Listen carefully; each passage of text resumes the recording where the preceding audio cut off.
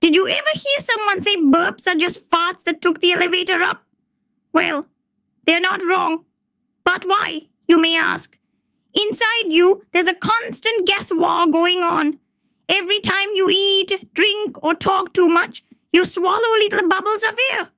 Those bubbles rise up through your stomach, hit the top floor, and they burp their way out.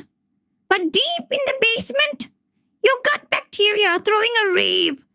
They're munching on leftovers, making more gas, and that stuff takes the service elevator down, straight to your butt.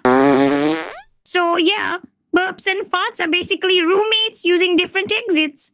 One leaves politely through the lobby, the other kicks open the fire door and screams on the way out. So next time you burp, just remember, it could have been worse. It could have gone south, and that's it. Another mystery of the human body solved. Stay weird. Subscribe before your brain cools off.